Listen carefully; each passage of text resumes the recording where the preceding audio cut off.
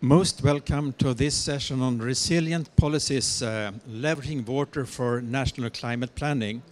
I'm Torgny Holmgren. I'm Executive Director of Stockholm International Water Institute, and this session is co-arranged with IWME, OECD, Global Water Partnership, WMO, and the background is, of course, where we are here to discuss in Glasgow these days about the climate crisis and what we, from our perspective, could bring to both the solutions to climate crisis, but also adaptation of the climate changes that is occurring right now.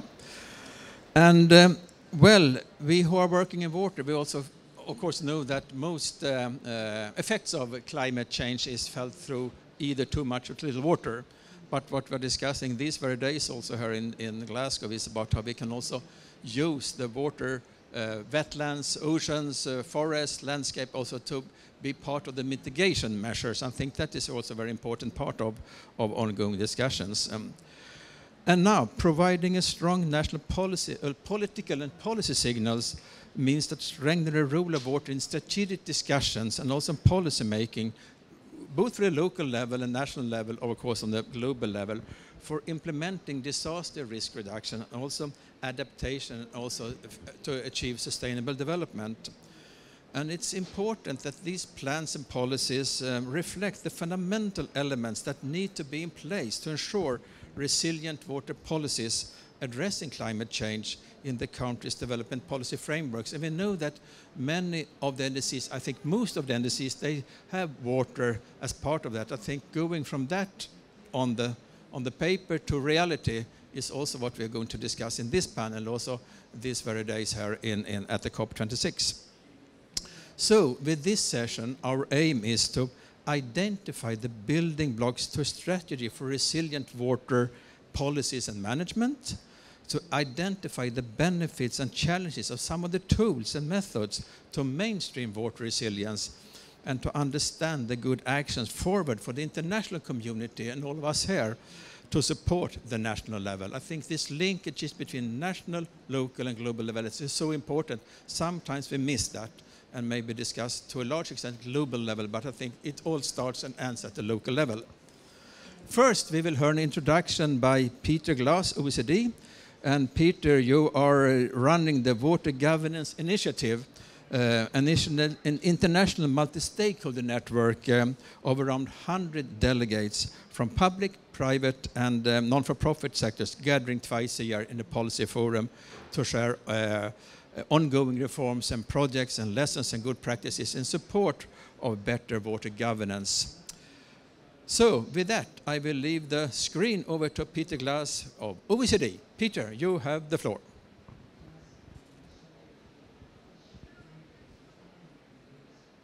There is a video, recorded video, so beware.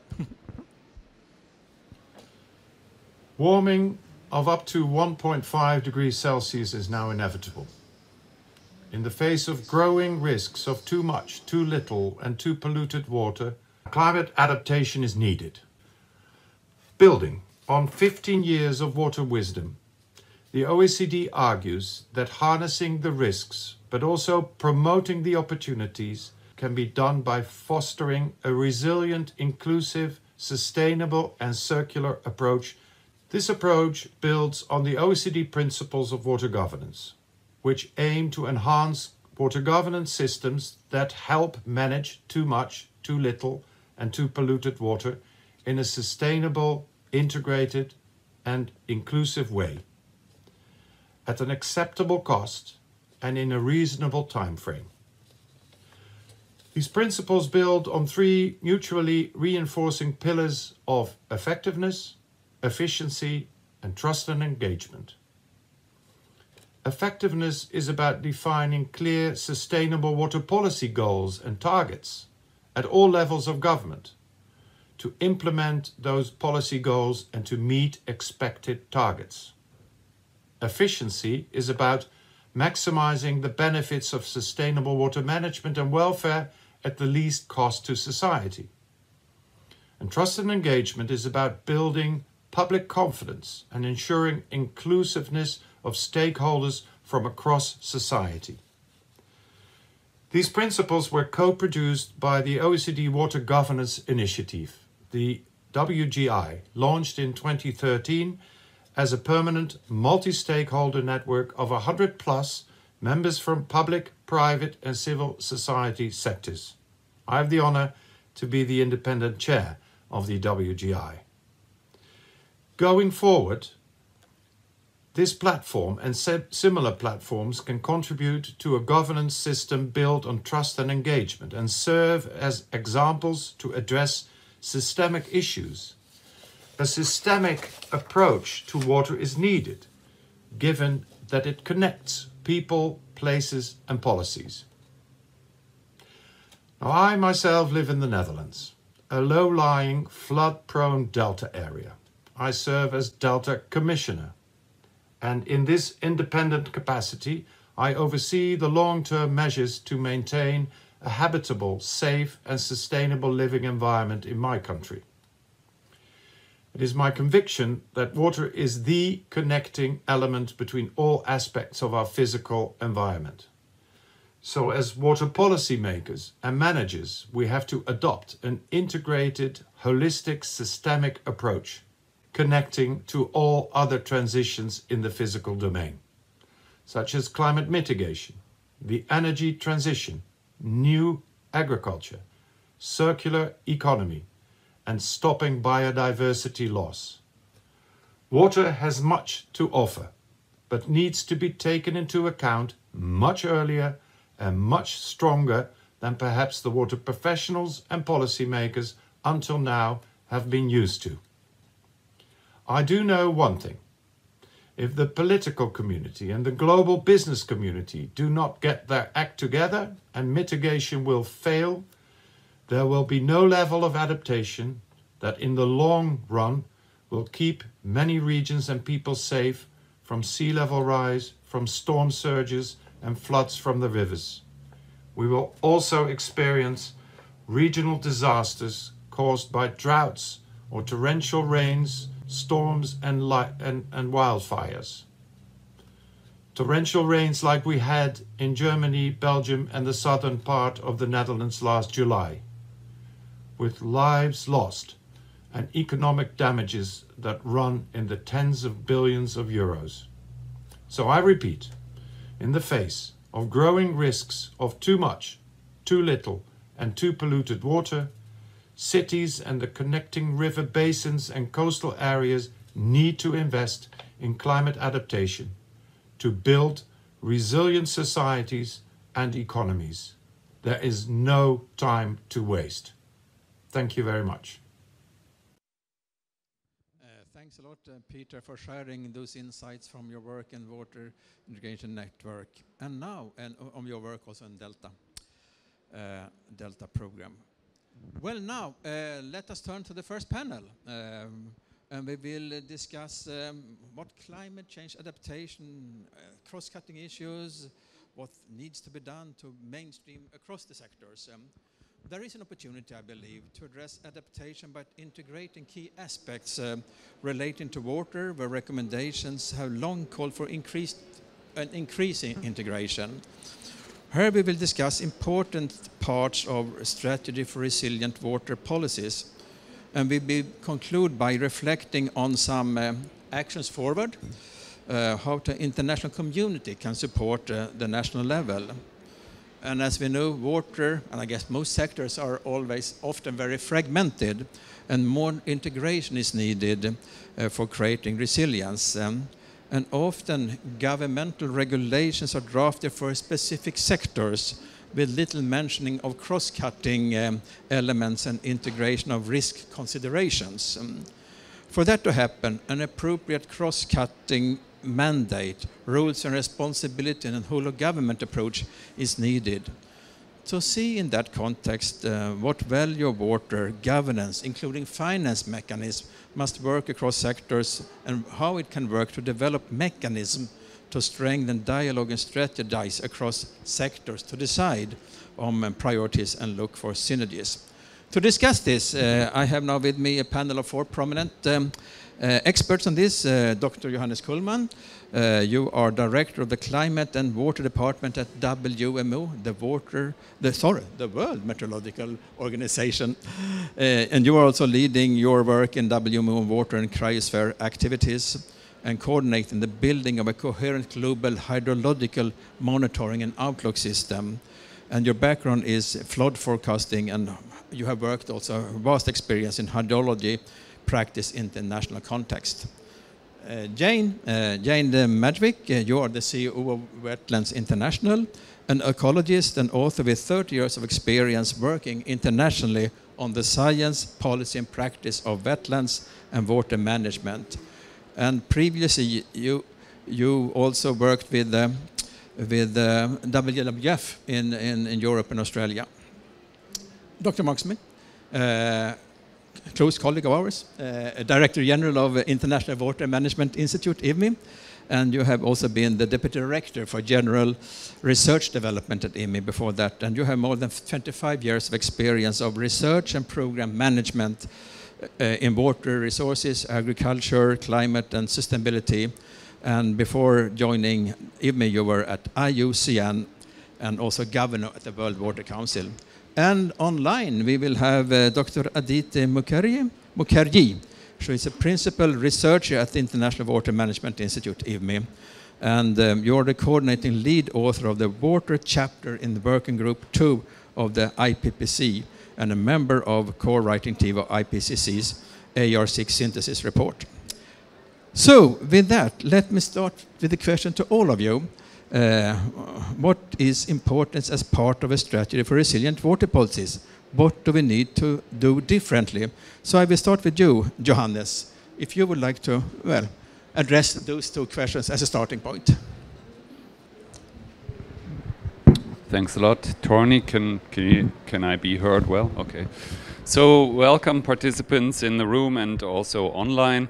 I want to reflect a little bit on what we have heard about the events that have just taken place in Central Europe, because of course we thought always, yeah, Europe is a resilient place, we have all the technology and capability in place, and then what happened this summer in Germany, Belgium and the Netherlands was not a very unexpected event, and it was not a very super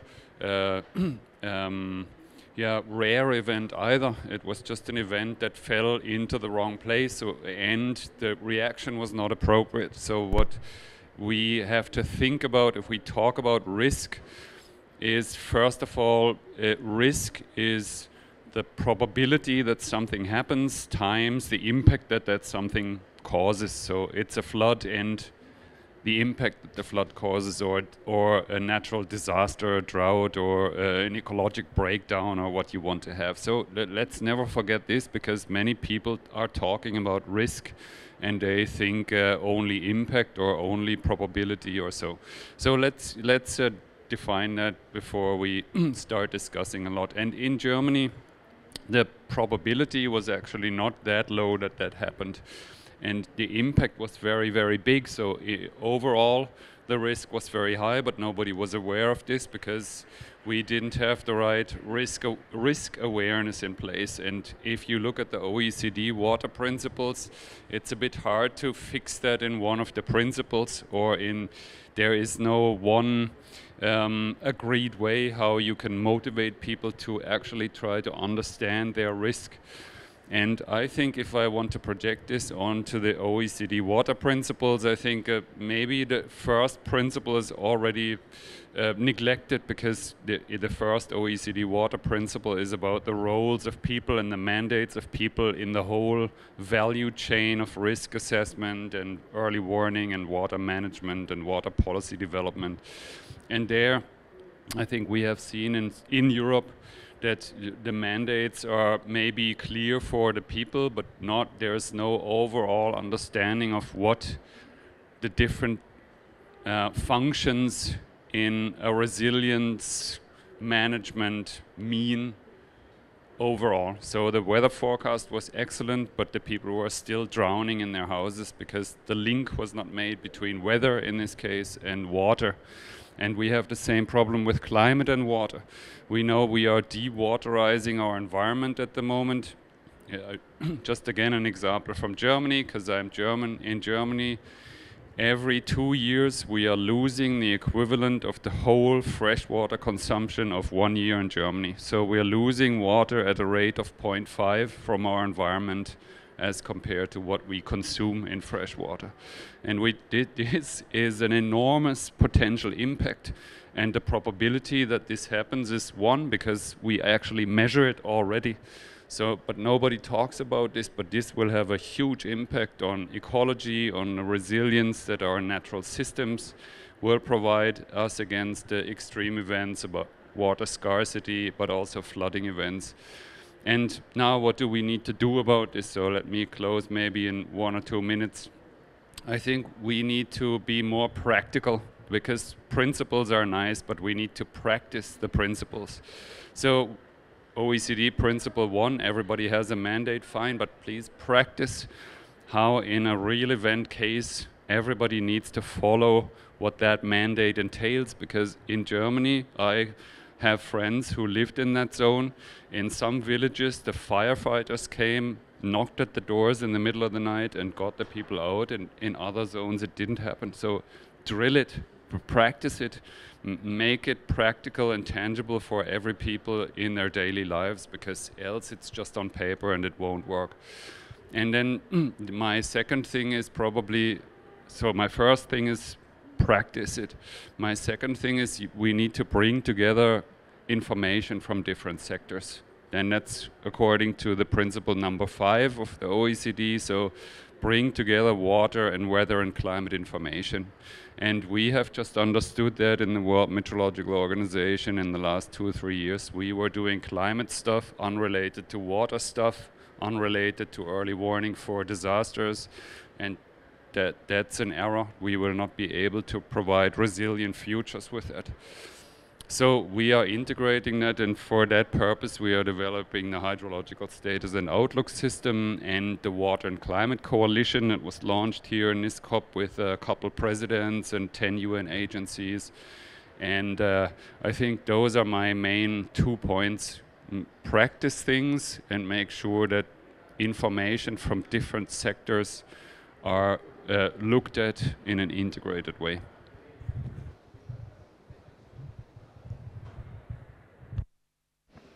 Thanks a lot, Johannes. And I will come back to one of what you pointed to when it comes to firefighters, different villages, because I'm from Sweden.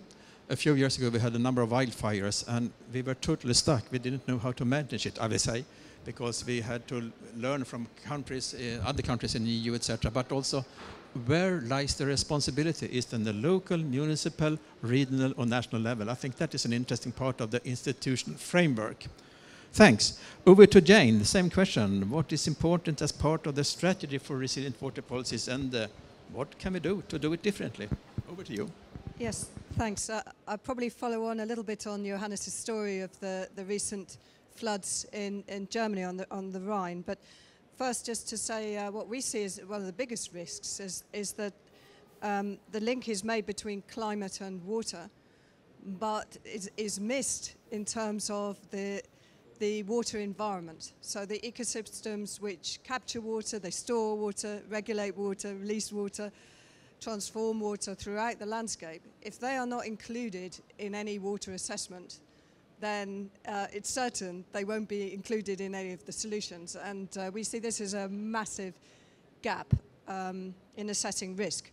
So we've invested some of our time and energy in different parts of the world in trying to map the landscape in terms of where the water risks are linked to the conditions of wetlands of all different kinds, and then to bring this into the policies and investment. So first thing is water resource should include the water environment. A second thing, yeah, I agree in terms of, to follow on your story, unfortunately in the upper tributaries of Germany, there has been quite some loss and drainage of wetlands, and in the exact tributaries which where this rain fell heavily. And coincidentally, we have been doing modelling with some partners in Germany in this catchment. And the models do show that if those wetlands had been intact, the impact further downstream would have been much less. So yes, it would have been severe, but much less. So the second thing is, bringing knowledge together, knowledge sharing. What we have found in different parts of the world, it kind of diffuses confrontation and the blame game that goes on in a landscape of who's causing the particular water problem. So, putting the knowledge together on the table and together through dialogue, understanding the causes of water risks in the landscape is a critical first step to defining possible scenarios and solutions. And what we notice is that very often this is a step which isn't invested in. So there may be investment in a hydrological assessment, even modelling, very fancy stuff, but the step of actually connecting that modelling with the stakeholders in the landscape and bringing their knowledge into play, if that's missed, you don't get the buy-in, you don't get the working together on solutions. And then my third point would be, we've heard already what we need is a systems approach. I think we need to say what that really is and how do you do it? So how do you systematize a systems approach? I have the suspicion that probably we're using that term and meaning different things. So I would really like it to be spelt out somehow. To us, it means, connecting, understanding, and actions on water and ecosystems with understanding of institutional and social processes across the same landscape, and also the economic systems and processes.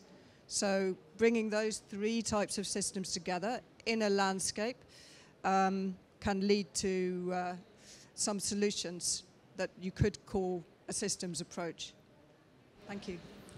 Thanks a lot for your comments on that, and also coming back to the systems approach. What I believe that often is missing is know-how, knowledge, awareness about, for instance, what we do in wetlands and what wetlands can contribute with when we're discussing, not we, but maybe the ultimate decision makers, what that could bring for both adaptation but also mitigation of climate change. Over to Mark. Please, your comments and reflection. What is important and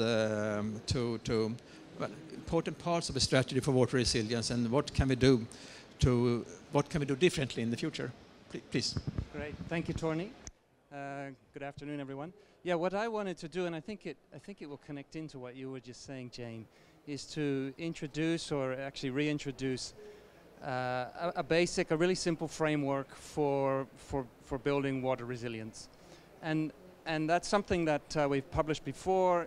We've just included it. We just published this brief today, which it's included in this, so that explains it a little more. That there's copies here if people want to pick that up, and it has 4 components, and it's a nested framework. So the outermost component is about governance and institutions and participation and facilitating networks. The innermost component is about infrastructure and technologies, which tends to be where people start with resilience, right? And so that doesn't mean it's the good place to start. And in between that is data and information, and the skills and abilities to use data and information, and then also systems diversity and the role of ecosystems in ensuring systems diversity. So the question to ask, I think, is our policies using and building on this basic architecture when we're talking about policies for water resilience. So a quick example of that, which comes from Morocco, from some work that Emi's been doing in Morocco under a program called MENA Drought. So this is a story of managing drought in rangelands with pastoralists. It's a place where drought leads to conflict between pastoralists and farmers.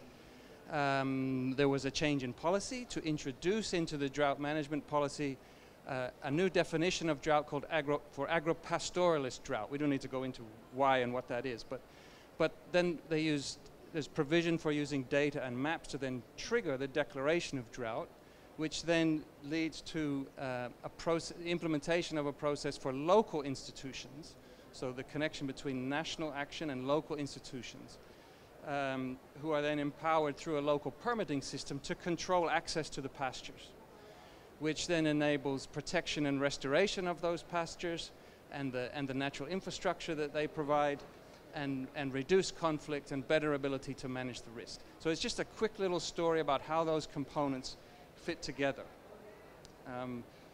So part of the question too that you posed to us was, what should we do differently? So based on that, 4 things that we should do differently. One is test our policy architecture using that simple framework. Are we adequately, and you know, you dive into that, you're getting all sorts of complications, but are we adequately covering those 4 basic building blocks? Within that, make sure that national policies promote and empower local institutions and networks that you need for self-organization, including networks that connect across sectors and so on. And provision that with data and information that leverages all kinds of new technologies to make that much easier and much more effective than it used to be. And finally, embed within that, within these approaches, facilitation of platforms for cooperation and for implementing policies that help you cascade action across the scales, which is really key. Thanks. Thanks a lot, Mark, and especially I'm intrigued to continue to discuss about what you mentioned about institutions and data and information. I think nowadays we have the tools at least to gather data, but to provide them as information for ourselves and decision makers. Let me now turn to Aditi. You have the same basic question that colleagues here in Glasgow have responded to about your take on what we can do differently and what are the best policies for a more water resilient future. So Aditi, I hope you are on the screen or on the line. Yes. Thank you so Thanks. much, Tony, and thank you for inviting me to this very important discussion, and happy Diwali, everyone. So today, in response to your question, I wanted to bring in the perspective of trade-offs between adaptation and mitigation. You know, we often think of water as being crucial to adaptation, which is absolutely is, but water also plays a very important role in mitigation. And what is also increasingly clear at COP and elsewhere is that we need to reduce emissions on almost like a war footing. IPCC's 1.5 degree report said that to keep within 1.5 degrees, we need to reduce emissions by up to 45% by 2030, which means that the bulk of that needs to happen in this decade. So it's basically mitigate now. But what I want to bring attention of this panel is that mitigation measures can actually lead to, in places exacerbate water scarcity. And some studies are showing that by end of century, if mitigation measures aren't done carefully from a water perspective, it could increase water consumption withdrawal by as much as 160,000 billion kilometer cubes, which is quite huge, and already make, you know, already water scarce areas like quite worse off, and thereby constrain the space for adaptation. Just to provide a few specific examples around some of the work that we are doing, but also around global literature. A lot of the countries are promoting solar pumps. It's an excellent technology. It lets farmers irrigate, and we know irrigation in developing countries like where EME works is really one of those tools that helps farmers to come out of poverty. But solar irrigation pumps also have a disadvantage in the terms that the cost of pumping is really like almost zero, which could lead to groundwater depletion. So here we really need to work on incentives. How do we incentivize farmers who are using solar irrigation pumps not to overexploit groundwater? And we are working on innovative models with governments, for example, in South Asia and Africa on that.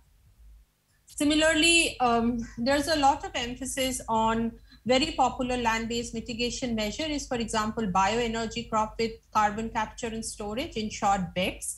And BECS are again great unless you are also irrigating those BECS crops. So again, some studies are showing that BECS is a good strategy to reach a 1.5 degree world, but this can actually double the global area and population living under severe water stress. Let's not forget that almost 4 billion people currently are already living under severe water stress for at least 1 month in a year. And we do not want mitigation to exacerbate those stresses. And finally, we cannot talk about mitigation without talking about afforestation. Reforestation is a very popular measure. It's a good measure. That's the reason why it's popular. There are several benefits from water, also water quality, but aggressive afforestation without due consideration to location can similarly exacerbate water scarcity, can also have very negative impacts on food prices. So basically, to sum, I want to say that water also needs to play an important part within the mitigation community. The mitigation community needs to talk to the water communities to understand the water footprints better. Thank you so much, and back to you, Tony. Thanks a lot, and thanks a lot also for bringing up the issue of what I would call the probabilities, the possibilities, I mean, of forest. And we know that the declaration that was signed yesterday, I think, Harry, in Glasgow, of cutting or stop deforestation. I just attended a seminar on forest water nexus, and that is quite a close linkage and correlation there, for sure. Now, Johannes, you refer to the risks and what your home country was exposed to this summer with floods. And how do we inform policy development policymakers with the right data on risks?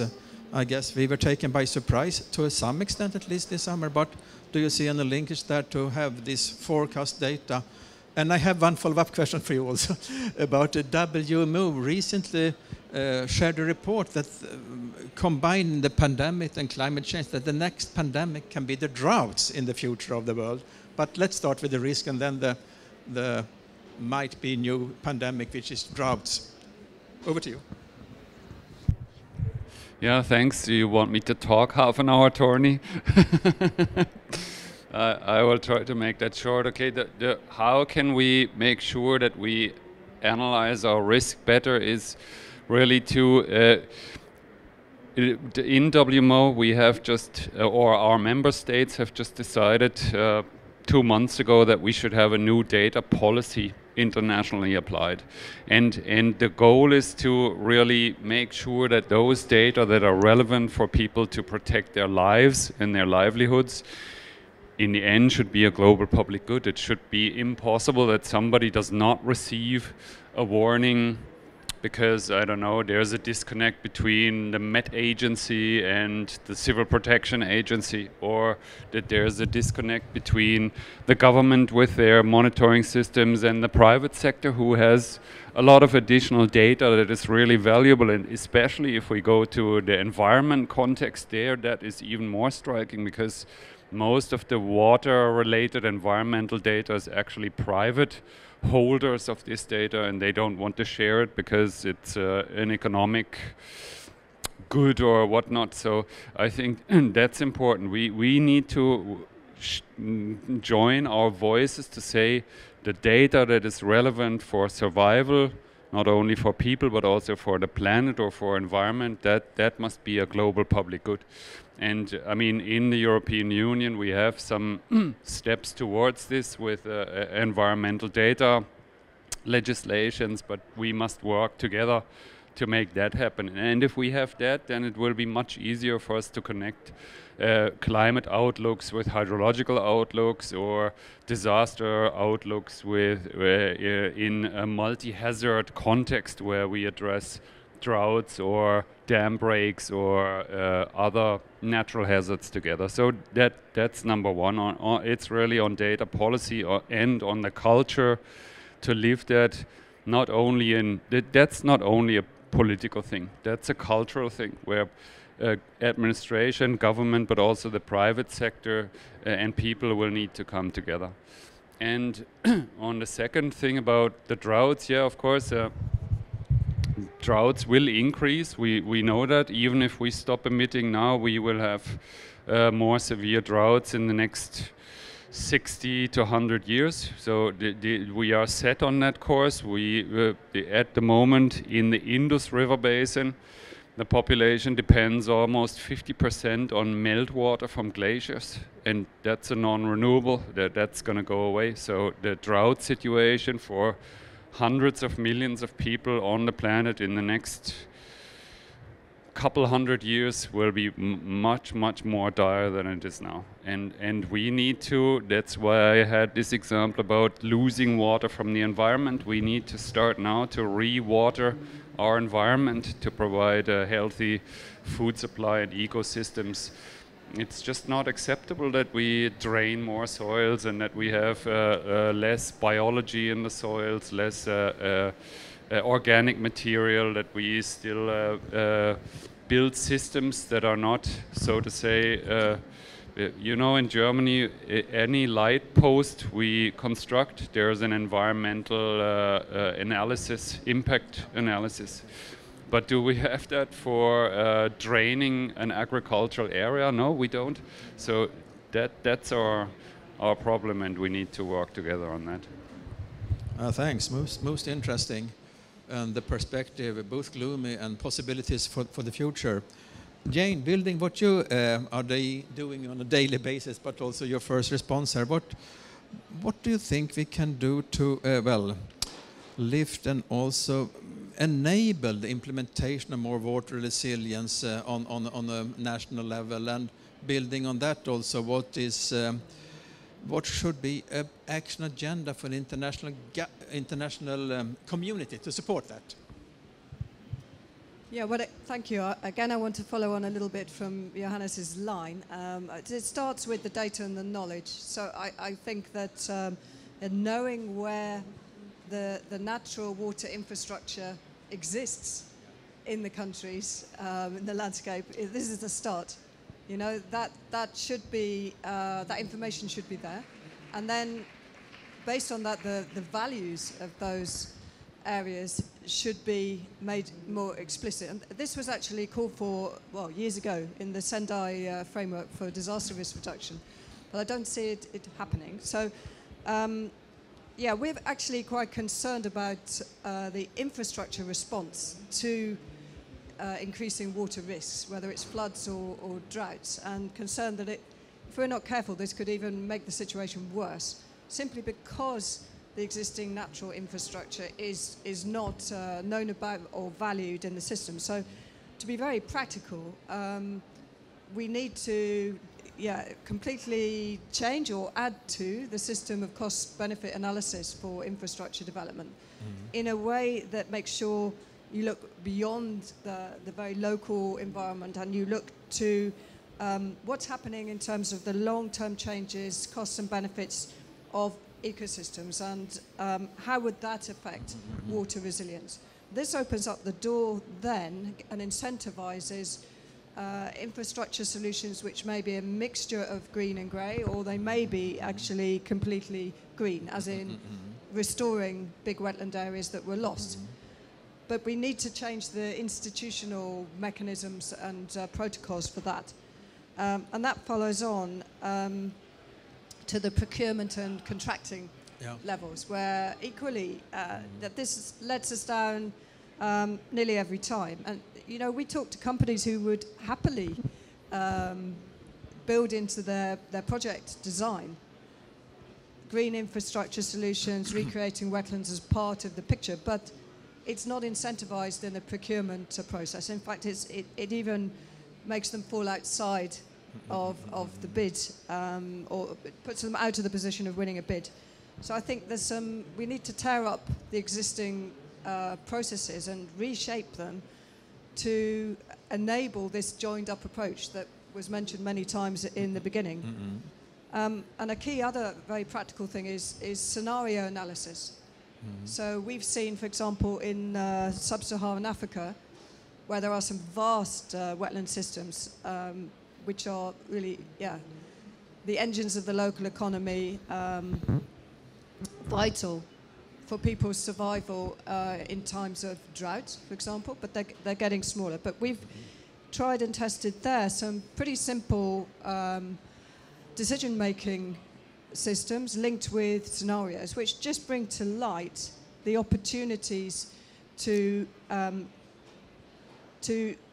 alter the location and design of water infrastructure, to minimize downstream impacts, and to make the case for sustaining and even restoring some of the wetland systems which are there. So it's not, it's nothing very technical or special. It's very practical, but these kind of ways of working need to be mainstreamed.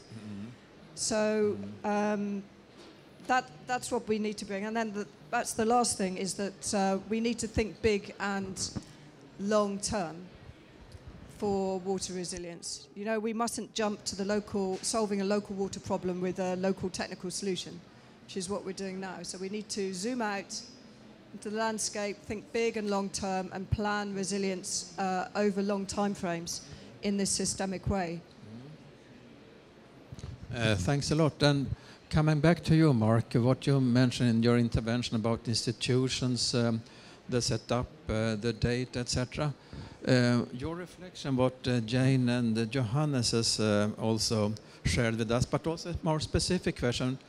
When I have had discussions with some of the companies, big companies on the private sector, they claim that nowadays with modern technology, AI, you can do much different with the data that you have at hand. For us, starting school maybe a few years ago, we had to analyze it in another way. But now with big data, you can make it information. Do you see that happening in our sector, that we can transform big data into information, that we could also foresee future risks that we cannot do 10 years ago? Yeah, I think it's coming. I think it's coming fast, and I think it could really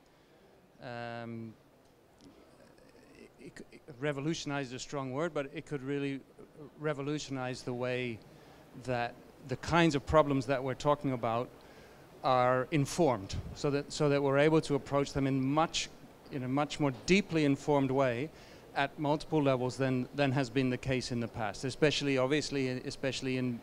in contexts which are data poor. So that problem is changing very rapidly, and I agree that.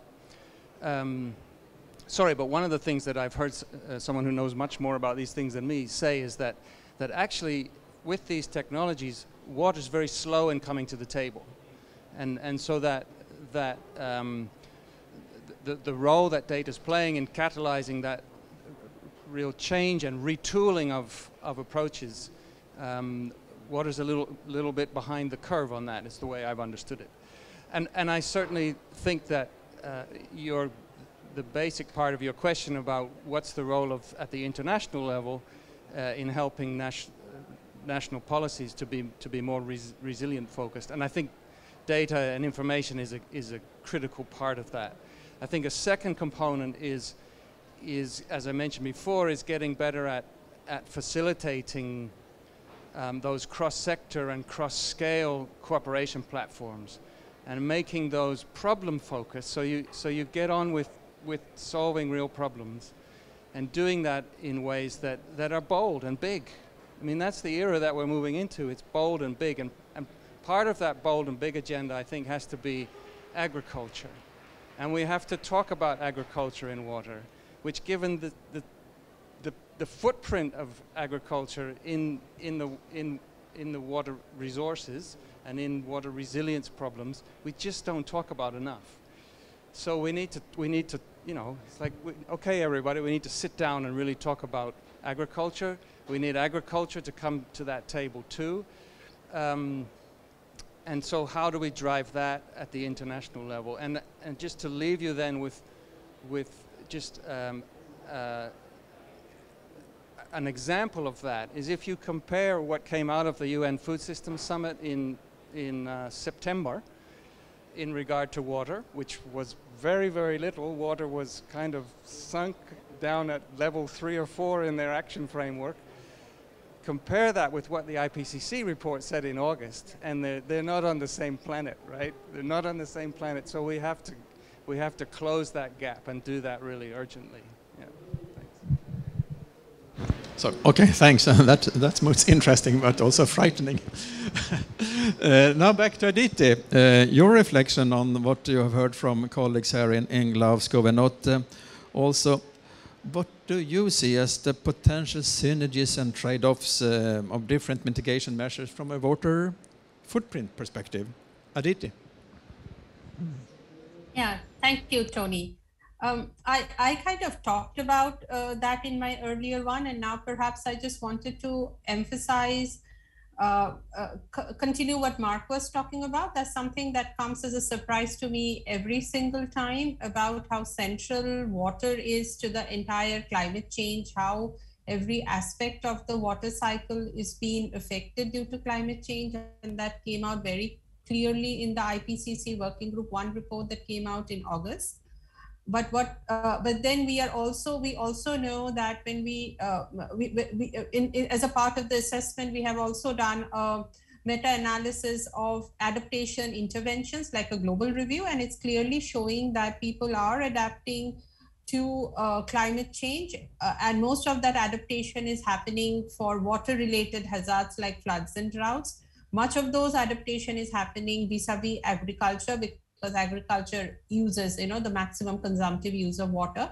But yet what I find very surprising is this disconnect, the very fact that it's water hazards that people are adapting to, yet the adaptation community often does not think water is central to their work. And therefore it makes me so happy to see that GCA actually has an entire water theme that's looking at water and adaptation. I think that's a very, very timely move. Similarly, as I talked before, when it comes to the mitigation community, there's a very vibrant mitigation community, obviously, but mitigation community also doesn't necessarily think from a water lens. So we as water professionals, I think, have quite a big job in front of us to make sure that we are a part of the adaptation discussions. I mean, I can't even imagine why water is not being more central to the entire adaptation, even when we know all the NDCs of the governments are around water and adaptation. And also similarly, the water community needs to be much more embedded in the mitigation work that's going on. So basically, we just need to be more embedded in those two, climate change, adaptation, and mitigation communities. And it almost seems like there are parallel tracks and we aren't talking enough with each other. So back to you. Thanks a lot. And I'll give the panel one final question for the time being, at least. And I'll give you 1 minute each. Our organizations are jointly together to raise the awareness and also the impact in the discussions here on climate change conferences, the COPs, about water. And we have been working for quite some time to get us there. And my question is, are we there yet? But let me just mention, I learned yesterday, I haven't checked myself, but water has not been part of the mainstream climate change discussion, I think, since COP1. It's gradually coming there. And what I learned yesterday, I have to check it, I think, is that in the most recent IPCC report, water is mentioned, and listen now, 3,000 times. Maybe appendices, but we have to check back on that. But that is interesting, I think, that now, slowly and finally, I think we're getting there. But my question, panel, are we there? What is needed to even have water as part of the the future solutions on climate? If you have some reflection, Johannes, Jane, Mark, and Aditi.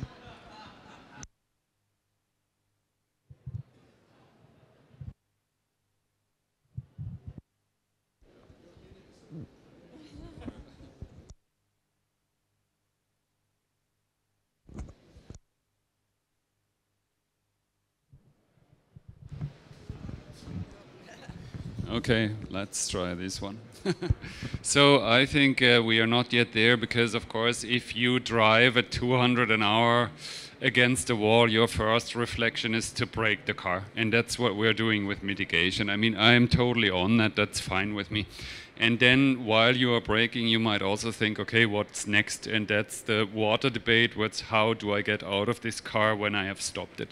And I think we are on the way of having a chance to stopping the car and thinking about, okay, how do we get out of this car? So maybe a car is not a good example in a climate conference, but I think it just took really so long to agree on the Paris Agreement, which I think is really a good instrument that we have. And I think I am seeing water coming up. The next COP will very, very likely be in Egypt, which probably will set the path to more water discussions. We know that the adaptation discussion is taking more speed, so I see that it's going in the right way. It's too slow, but at least it's going in the right way. Thanks. And what I heard from colleagues is that the COP27 will be water focused as well. Jane? Yeah, I think two remarks. First, make water popular somehow. You know, like somehow trees became popular and then everyone jumps in and makes pledges. It's one way. But I would say make sure that water isn't seen as something extra to the climate agenda. It is the climate agenda, or it should be part of, the core part of the climate agenda. And it's also, the water resiliency is not about giving up things. It's certainly not about giving up on economic development either. Rather, it's a way to secure resilient economic development. So make it a good news story and not leave the politicians feeling, oh, there's something else that we need to work on as well as greenhouse gas emissions. Yeah. Mark? Yeah, I'd like to pose a challenge actually in response to your question. So given the gravity of the water challenge that the world faces under climate change, and the fact that gravity, as you refer to, Johannes, it only deepens as we go forward into the next decades.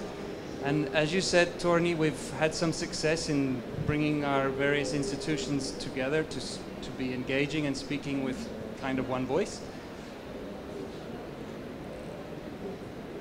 Is the institutional setup for water in the international system, is it just too weak for this agenda, right?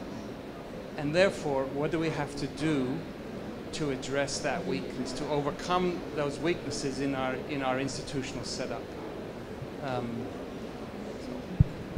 Interesting. And Aditi, you have the final word on this question.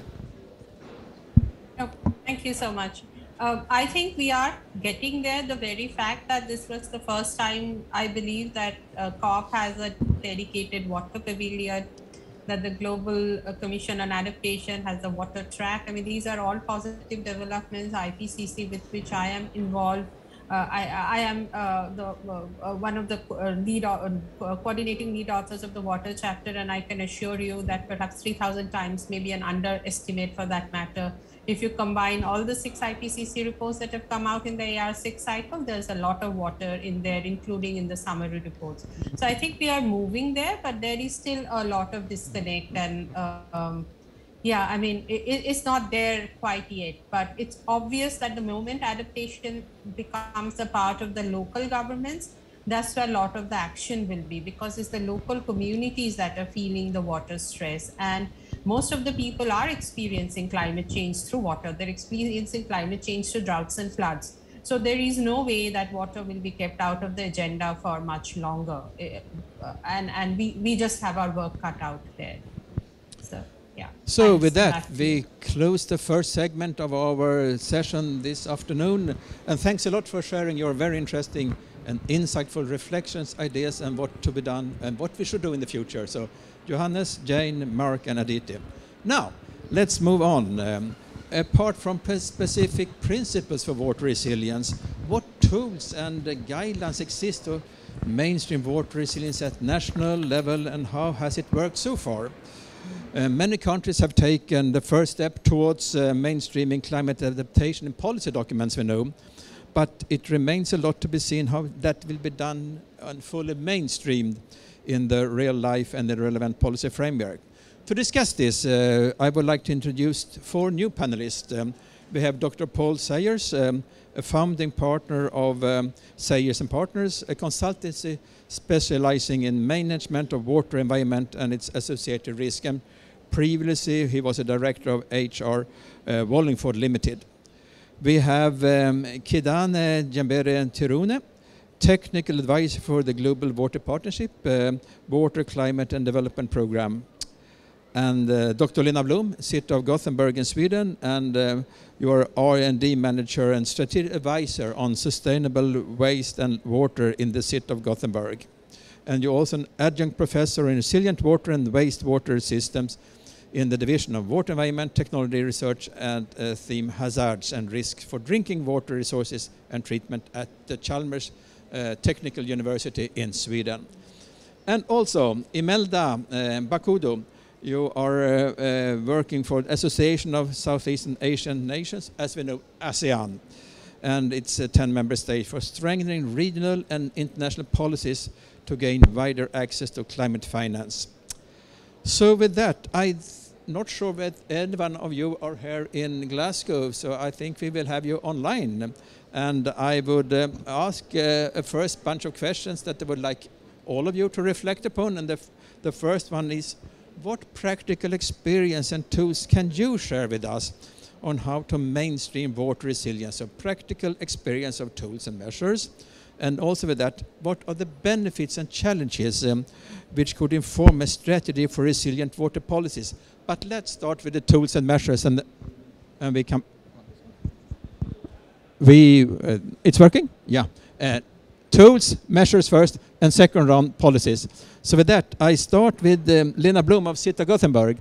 Tools and measures in your day-to-day work in running water resilience in the City of Gothenburg, please. Thank you. Thank you very much for inviting me to be part of this panel and to reflect on water resilience, which is very urgent questions. I'm from Gothenburg, the west coast of Sweden, and in Sweden we haven't had so many crises water related before, but it's coming the couple of last years, definitely. And one question we are asking ourselves is, must a crisis happen before we do anything? And how do we act ahead? So what do? We're trying to build up knowledge and models, and I think it's very important to see benefits and values of why we should do measures. We need political anchor. We need to base, as somebody said in the previous panel, that it's very important to look at the cost-benefit analysis. I think that too, to look at societal value, and I think value of water must be higher. It must also include all parts, including social, ecological, and economical aspects, to get decisions ahead. If we don't have the crisis in our own city, we need to model it and to see how to do this. And it takes time. It's also, we need to build this awareness, what we are using. We have joined the IWA concept of water-wise cities. Our city signed that a couple of years ago. We use the UN Agenda Development Goals. In Sweden, we have something called Swedish Environmental Goals, and we have the Sendai framework. We use those kind of tools to get in place some pressure that we need to do something. And in Europe, we also have a couple of directives, Water Framework Directive with quality, the Floods Directive, and a couple more. And they are actually not in line with each other all the time. They end up in Sweden in different silos, different authorities. We need to prevent that. And also it's a global problem. But it's actually now a climate adaptation goal in the IPCC conclusion. That is good. So we have a lot to refer to, but we need to break it down and to get it back home and to see what we can do. And a very central part for us is to focus on a catchment area. It's definitely not a municipal problem. It's a regional or even bigger problem. And measures should be done where they are best done. That could be upstream for downstream benefits. And then the cost should be according to that somehow, which is difficult. And but a lot is ending up, how should we finance this and who is responsible? So a holistic view is very necessary, and we need to get away from silos on all levels, up to the national level and maybe European level as well. And it's also very important that the ones that will get the benefit should pay for it somehow. So this financial model, I'm asking for that. And we need to coordinate water questions on one part. It's very differentiated, as I said, in silos. We need to bring it back. Somebody needs to be responsible for the holistic view, actually. So maybe I'll stop there so far. Thanks a lot, Lena. And of course, what you mentioned about lack of policy coherence or policy incoherence, of course, that is quite a challenge, I think, all over the place. Now, turning to Africa, Kidane, you are based, I guess, in some of the DWP, Global Water Partnership offices in Africa. What experience can you share with us of when it comes to tools and measures? Over to you. Thank you very much. Thank you for the opportunity. I'll be sharing some of our experience working in Africa, working with many stakeholders, because Africa is trying to connect water issues, climate issues, and development issues. They're very much connected when it comes to Africa. And then our experience is what does it require? So I'll be trying to share with you what we are doing, what we have been doing in Africa, and trying to connect water climate development program. So we have initiative, a Pan-African level initiative or program called Water Climate Development Program. And the first thing is, if you want to build resilience, water security in Africa, the first thing is you need a high-level political commitment and a very high level of integration of water climate development issues at a very high level. So from that perspective, I will be sharing one case in Africa, which is Ghana, which actually managed to integrate issues of water security and also climate resilience in its national development and sector development planning processes. So that's a very high level of political commitment, but also action in terms of making sure that water issues, climate issues are integrated as part of their national development planning, sector development planning. And for that to happen, the African Union, African Ministers' Council on Water, AMCOW, developed what we call it a strategic framework for building climate resilience and also water security in Africa. So based on that strategic framework, Ghana actually managed to integrate water issues and climate issues at a very high national development planning, sector development planning. So that's a very interesting kind of case, high commitment and taking action at that level. Then the second is around, because many countries in Africa are actually developing or formulating national adaptation plans as part of implementing the Paris Agreement. So the issue is, how do we make sure water is also integrated in the national adaptation planning process? Then my second case is actually from Zambia, because Zambia is intentionally integrating water issues in its formulation of national adaptation plan.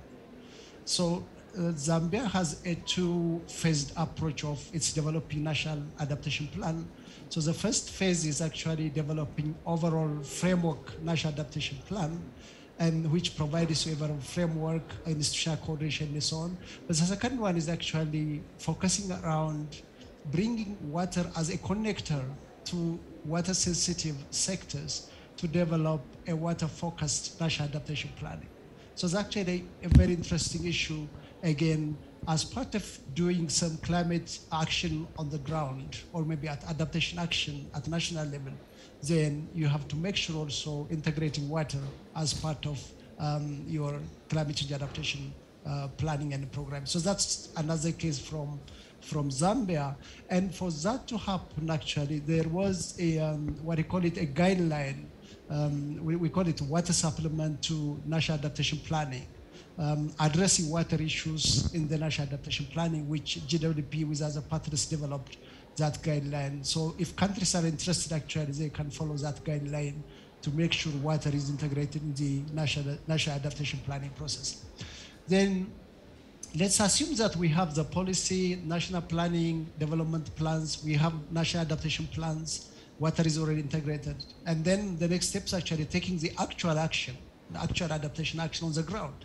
So my third case will be from Uganda, where Uganda actually implemented in terms of connecting water on the ground, linking to climate change adaptation action.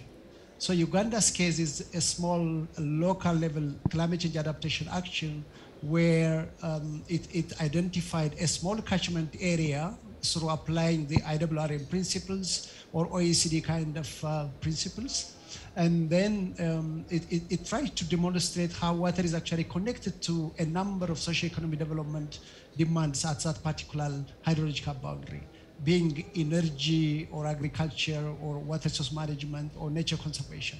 So that's like a participatory platform and also establishing a local structure for managing that catchment area and then local adaptation planning and implementation. So currently actually communities are actually owning the process and implementing climate change adaptation action. So I think I will stop here, trying to cover action at policy planning level, how to integrate water in the national development plans, and then linking water into your adaptation programs and plans, and finally water in taking local adaptation action on the ground.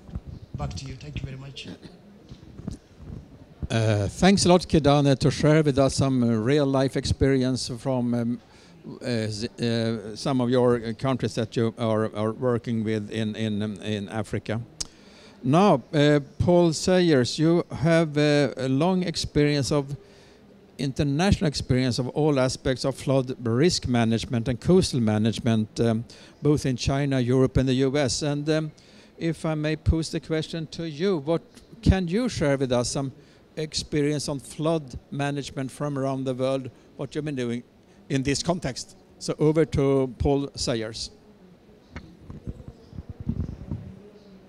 Yes, thanks for that, and really pleased to be here. Hopefully you can see my screen okay. So I'll just be saying a bit about the strategic approach and some of the tools we've been using. And I thought I'd start with just one that illustrates some work we did for the UK climate change risk assessment around the changing managed risk. So how much risk we are expecting to manage by 2080. So our adaptations by 2080, and this graph is showing it from present day to the future, how large that adaptation risk managed will be. And with that will be a significant cost. And if we simply focus on conventional risk reduction approaches to achieving that level of risk reduction by 2080s, then that's going to be a wasted opportunity. So these type of tools are showing us, A, how that risk might change, and B, really highlighting that a lot of money will go to adaptation. Let's make the best from it and think through those multiple benefits they might achieve. I also thought I'd share this one, some work for all of Africa that we have been doing with WWF that is highlighting that incremental adaptation, if we think about incremental adaptation, which is pretty easy to think about, that's not going to be enough, and transformational change will really be needed. And this map is showing how restoring, if we were able, forest loss across Africa, how that might change sediment management. And it's also highlighting this idea that we have to break this cycle of a bias to build, as we call it. That from adaptation, people tend to reach for structural responses. There's a real bias to build in adaptation terms. So promoting whole system, natural infrastructure alongside conventional responses can really help. And this map is illustrating the role that, say, forest restoration might provide in managing sediments as part of the water cycle goals. And we also did some work about radical change. So adaptation, again, is quite often thought of in that incremental sense, but there will be many places around the world that radical adaptations will be needed. So this is some work we did for the Global Climate Foundation, looking at how coastal risks, again in the UK in this case, might change. And there are places where a real relocation is going to be needed, not only in developing countries, but also in developed countries. There's a real need for that in some places. But where that is needed, it's going to take time to plan, and communities and maybe even larger conurbations are going to need to be supported in making that change. So it's not about keeping the status quo, but in some places, real radical change will be needed. So as a final reflection, I was involved in a Livable Cities programme and a flood resilience programme and ecosystem health programmes. And quite often they're thought, are they rivals or are they allies, those things? And what a lot of our work highlights is that basically they're not distinct from each other. You can't have one of those without the other. They are bedfellows. And there's a real challenge to us to think about how we bring all those things together. And there are some tools, and this is some golden rules we developed with WWF to try and help us bring those items together. But don't think about them as rivals, but think about them as allies, and then we can start adapting in a much more holistic sense. Okay, back to you. Thanks a lot, and that was most interesting. I will come back to you about your stepwise approach from adaptation to incremental to radical change. I have a follow-up question on that, at least one. And now, may I also now introduce and invite Imelda Bakudo from ASEAN in Asia to give some examples of tools and practices that you are dealing with in the Climate Resilience Network in your part of the world. So, Imelda, you have the screen and the floor and the bird.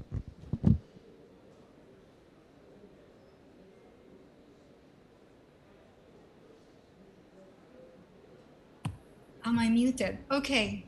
Thank you very much for the opportunity for the ASEAN Climate Resilience Network to give examples of metrics or tools and policies that we are using within the ASEAN region. The ASEAN Climate Resilience Network is a knowledge exchange platform that gives technical advice to the Association of Southeast Asian Nations on climate smart agriculture. And within this climate smart planning, we hopefully lead to some nature-based water management. Concretely, we have produced several guidelines as a result of best practices sharing amongst the 10 member countries of Southeast Asia. Some of these guidelines have been endorsed by the 10 ministers of agriculture and showcases best practices such as alternate wetting and drying in rice production. As you know, in this region, rice is a very important crop. There's also promotion of stress-tolerant rice varieties. And recently, Philippines, for example, has been trying to promote cascading rainwater catchment systems. There's a lot of long coastlines as well, so water management is very important. And we have a lot of small islands, so there's also small island resiliency studies that we are promoting, such as carrying capacities. This has all resulted to policy guidelines for member states who might be needing it. Some of the challenges we are facing in terms of guiding the 10 member states have already been expressed by predecessor speakers in this webinar. It's the lack of, it's the cross-sectoral coordination is very important. You might be, it might be news to you, but within the ASEAN as an institution, there are 300 working groups on forestry, agriculture, energy, small, medium enterprise, but there is no working group on fluid topics such as soil and water, for example. So this, as you might understand, is puts water management in a very challenging position. But despite that, I would like to say that the ASEAN Negotiating Group for Agriculture is right there in Glasgow, trying to jointly shape the future of what we call the Coronesia Joint Work for Agriculture. I think the previous speaker, Mark Smith, has said that the battleground for water management would lie in the agriculture sector. And Coronivia Joint Work for Agriculture is actually the landmark decision. Finally, agriculture was given some space within UNFCCC. And despite the challenges we are facing, the 10 member states of Southeast Asia are over there in Glasgow in a hybrid manner. Some of us are in virtual rooms. Some of us couldn't enter these virtual rooms. Some of the countries are in Glasgow. And we are hoping that the policies being shaped under Coronivia Joint Work for Agriculture, amongst many topics within this agriculture framework, would really look into nature-based water management. And so I hope everyone will, I'll leave my sharing in this way. These negotiators will go back to Southeast Asia, and we will continue to look for implementation of this Coronivia Joint Work for Agriculture, of which water management is a crucial issue. But despite what may happen with the negotiations, I would like to also share an example that the Southeast Asian nations have already come together to access climate finance, for example, which is one of the challenges being mentioned in scaling up good practices. And so we are presenting, and we have successfully lodged an application for multi-country proposal that will open up and align our agriculture investments with climate change frameworks at the national level. So I think that is it from my side. These are examples from our region. Thanks a lot, Imelda. Now I have some follow-up questions to panelists in this round as well. And I start with Lena Blom in Gothenburg. You mentioned about the lack of policy coherence or the policy incoherencies. From your perspective, what would be the most immediate policy coherence measure that you would like to see that doesn't make your life and life of citizens of Gothenburg worse when it comes to handling water and water resilience? Over to you, Lena. Okay, yeah, thank you. Well, we have been working with this kind of questions for a couple of decades, more or less, since we was aware that we had this flood risk in our city. We've been trying to see how should we move forward, how should we work with this.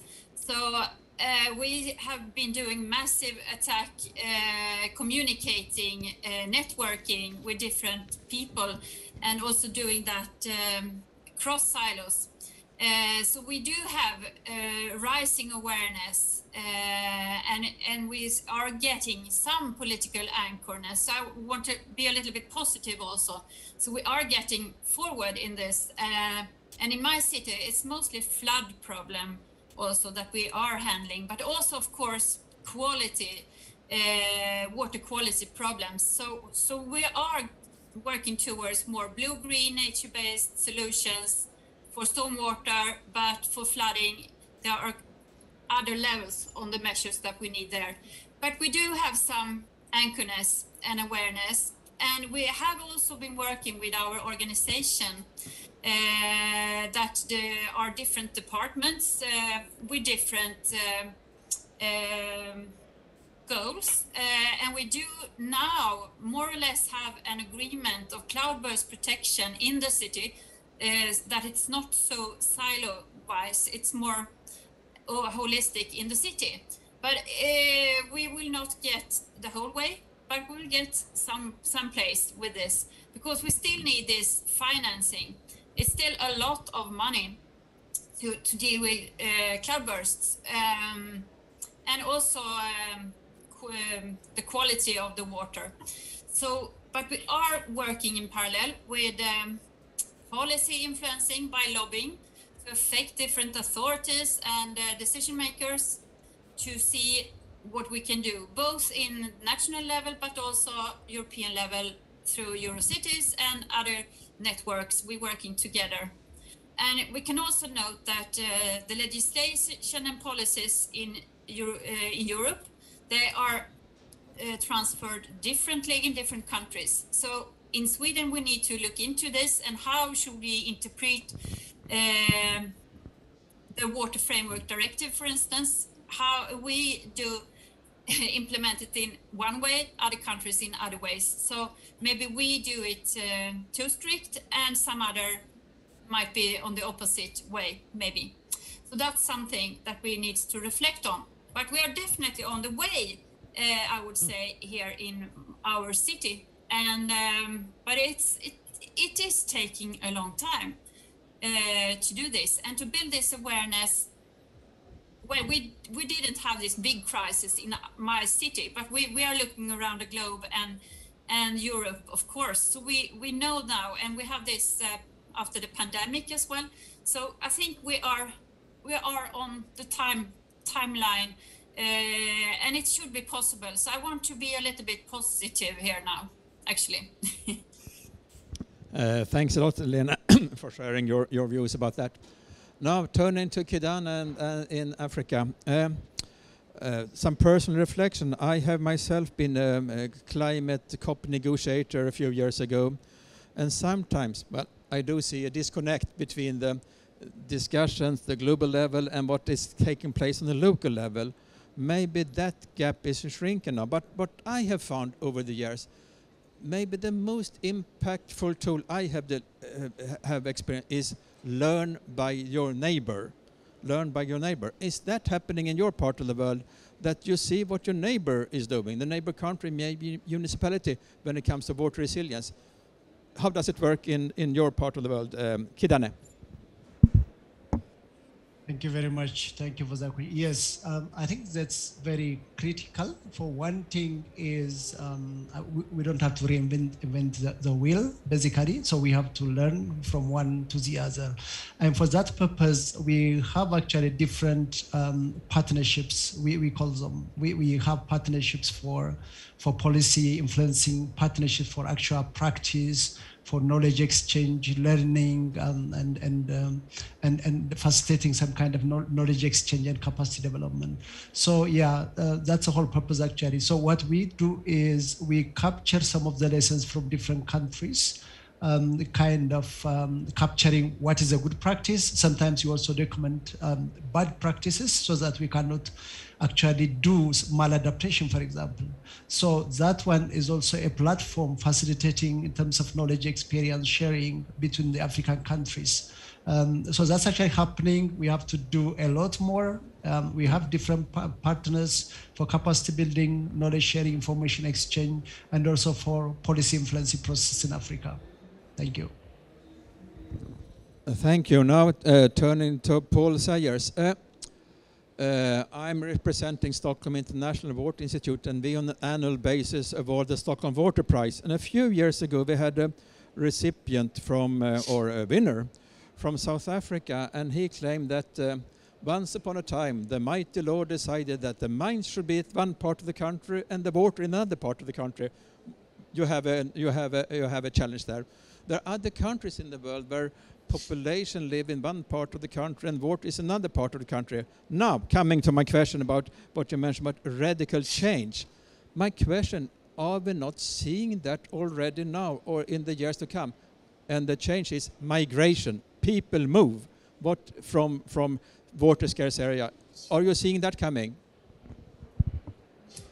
Yeah, I think certainly that's right. I see that coming from a drought scarcity perspective. I was particularly thinking here about the flood perspective of driven migration that we might see, and the radical change being we quite often focus our risk reduction efforts on we can manage the hazard or we can manage the vulnerability. We rarely worry about let's radically change the exposure that we have. That's quite often a bit of a given. So we worry about the hazard change, we can manage it in some way, or the vulnerability change, but not that radical change in exposure. We're seeing informal migration, but soon there's going to have to be a more of a reckoning around where we want to live and where we want not to live. And that discussion at the moment is happening in the wings and not really in the mainstream. But increasingly, we will see that become a centre stage of thinking. Let's think about our exposure element and where, as a key response. And that will be the radical change when we start thinking not about the vulnerability and the hazard, but that exposure too. Thanks a lot. And the final question goes to Imelda. Here in Glasgow today and these days where we have been around, we have started to discuss quite to a large extent nature-based solutions. So I see that coming on a big front, at least in the discussions here in Glasgow. Now my question to you is, do you see that also in your part of the world when it comes to investments in nature-based solutions? Over to you, Imelda. Oh yes, very much so. Nature-based solution is very much a catchphrase, although we have gotten wind of a bit of debate amongst the G77 today on acceptability of nature-based solutions. And of course, there are some critics, but in anticipation of acceptability and relevance of nature-based solutions, I would like to share that the ASEAN group, especially the food, agriculture, forestry sector, have readied itself and has already been preparing with the support of technical agencies to create nature-based solutions guidelines for the 10 member states. Candidly, I think it will be a prerequisite of any funding support in the coming years. And so there might be a big push and support for more push for nature-based solutions. But some of the short practice, simple practices being promoted within the region, such as, let's say, traditional knowledge from Thailand on underground damming, are actually very nature-based. So I think it will stay and it will be promoted. So that brings us to an end of this session, and I think I have learned a lot of all the reflections and know-how from our 8 panelists and also the speakers in this event. And we have covered a lot of ground, from risks, fires, flooding, droughts, future, global, nature-based solutions, etc., etc. So I think we have learned a lot, and we will bring that with us. And I know that one of our partners, or the main partner arranging this session, is the Global Center for Adaptation based in Rotterdam, Netherlands. And they will continue to build on and refine the elements of a strategic framework for enhancing water resilience in national climate policy that we have been discussing here. And you are all welcome to co-organize and also to, well, join efforts with the Global Center for Adaptation in Rotterdam. With that, I thank you so much, you in attendance here in Glasgow and you who are attending from overseas worldwide. Thanks a lot from Glasgow.